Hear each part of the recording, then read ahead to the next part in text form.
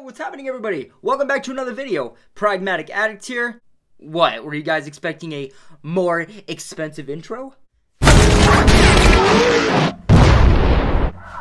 So in tonight's review, we're going to be sitting down talking about the new film from Michael Bay, Ambulance. So Ambulance has Jake Gyllenhaal in it, as well as Yahya Abdul-Mateen II. And, oh boy, guys. Get ready for this plot. Okay. Just stop what you're doing. We need all ears, because this is a doozy. So Ambulance is about a man played by Yahya Abdul-Mateen II. His wife is going into surgery, and her medical bills are mega expensive, probably about as expensive more or less as this movie. So he recruits his adoptive brother, played by Jake Gyllenhaal, and he's like, hey, I need a job, I need money, help me out. And Jake Gyllenhaal's got a life, he's got a history, lots of money, lots of past, lots of crime, and, well, he's the guy to go to. So Jake Gyllenhaal's all like, well, how about this? Help us rob this fucking bank. And him and Jake Gyllenhaal decide that they are going to rob a bank. And as they rob this bank, this police officer who is thrown into the mix in the most absurd fucking just lackluster way. Oh my god. As this officer is thrown into this mix, well, on the scene, they end up shooting the cop, and paramedics pull up, and as the paramedics pull up to help the officer, Jake Gyllenhaal's character and Yahya Abdul-Mateen II take this paramedic who's driving the ambulance hostage, along with that officer himself.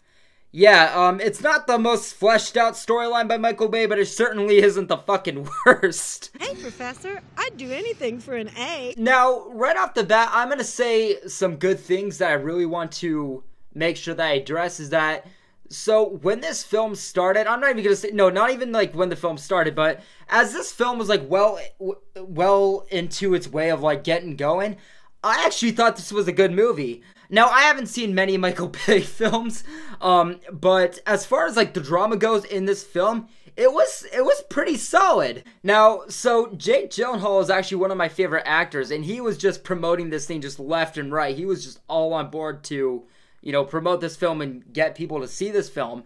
And as a big Jake Gyllenhaal fan and how much he was promoting this film, me with probably the vast majority of you out there were like, wow, Jake Gyllenhaal is not only accepting a role from Michael Bay, but he is promoting this thing left and right.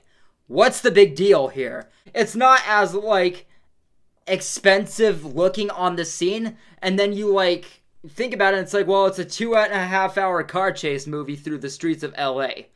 Yeah, nah, he's gonna put some money in there. He's gonna put some money in there. Not to mention, you know, again, having people like Yahya Abdul-Mateen II and Jake Gyllenhaal, as well as a paramedic. Oh my god, Michael. We get the most, you know, A+ looking female paramedic. You know, she shows up, she's got, you know, blush on and makeup. Her ears are all done, her hair is whoo. He basically gets that Michael Bay female protagonist for his films. I'm hearing a lot of talk about this, like, in, like, comparison to Megan Fox, which, yeah, that's kind of what I'm trying to state here. And I just did not buy her character, which is something I also want to talk about.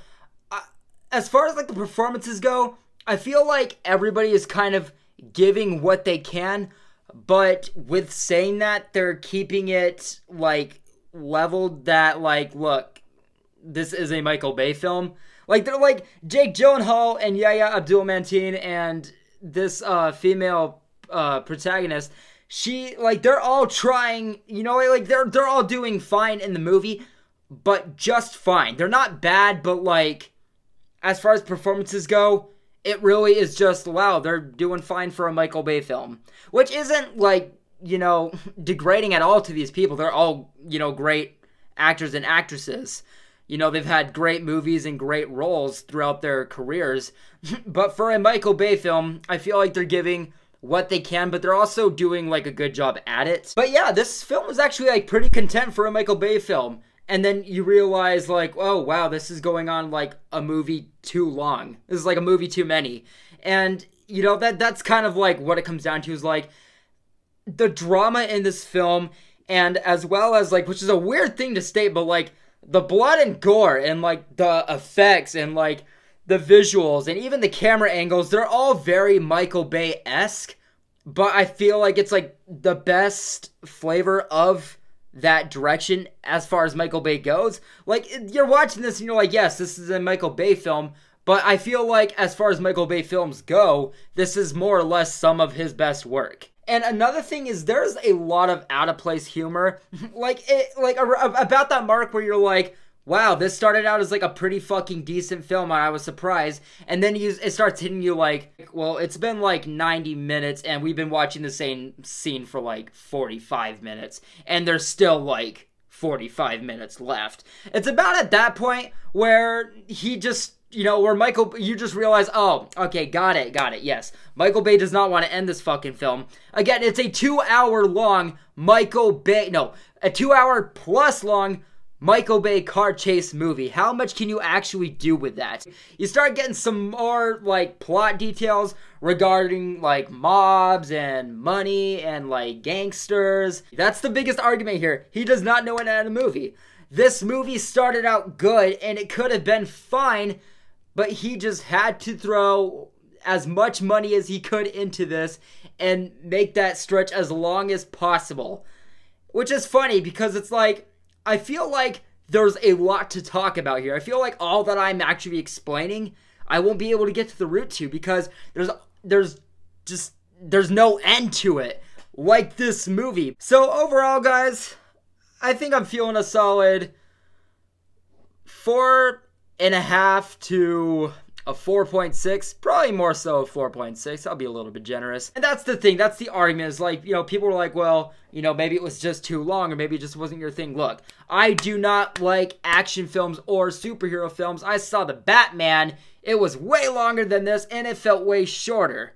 And I was actually more interested in this one than The Batman. But yes, guys, that is going to do it for this review. Yeah, I'm not going to lie, I've kind of been slacking on this one. I've kind of waited till last minute to see this movie. I mean, what can I say, guys? Come on, let's be honest here. We're just trying to hold the fort down till April 21st. Am I wrong? But yes, guys, that is going to do it for my Ambulance review. Let me know what you guys thought about this movie in the comments below, as well as the review. So, thank you guys so much for watching, and have a great night. I will see you in the next one.